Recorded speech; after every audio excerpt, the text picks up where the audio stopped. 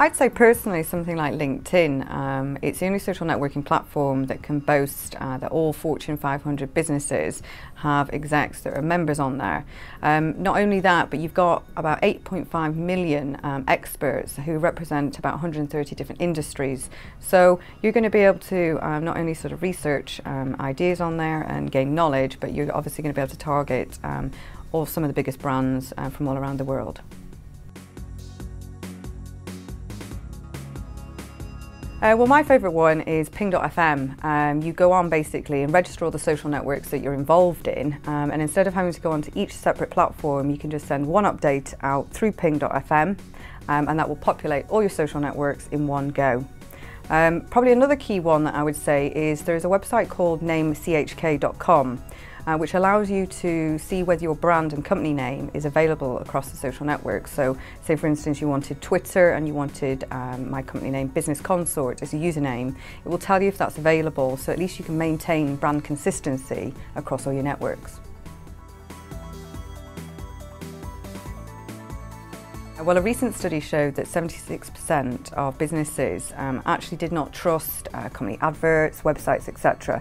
So they're actually turning to the social networks and looking for authentic opinions about brands and services and products by using social networks. So instead of going onto a company website and investigating it from that point of view, people will go on and ask a question on LinkedIn and they'll get 10 answers back, and it's actually sort of giving them the market research and the confidence in the products. So I do think it's very important for businesses to be involved in social media, because obviously people are not taking on board the advertising and the websites as much as they did in the past. People sort of tend to get procrastinate over social networking and think it's going to be a very involved task. Personally, I think 10 minutes a day is all you should be spending managing your social networks, because as long as you're keeping your content fresh, perhaps you're sending updates out, it's only if you were doing a specific campaign that obviously you would be investing more time, but the actual managing the campaign from that point forward would be no more than 10 minutes a day. Really, your social networks have become your new contact management databases. So you should be treating it a little bit more like your emails and sort of touching base, checking into things, answering and replying, and it should take no more than that.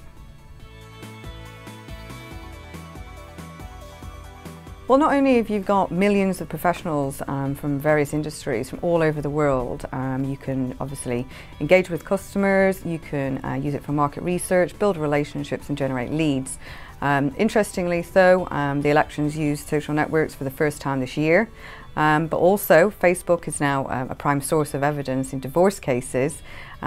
So obviously all the industries are now taking it on board. Even the more traditional industries like solicitors and accountants, etc., are now going into the social media world.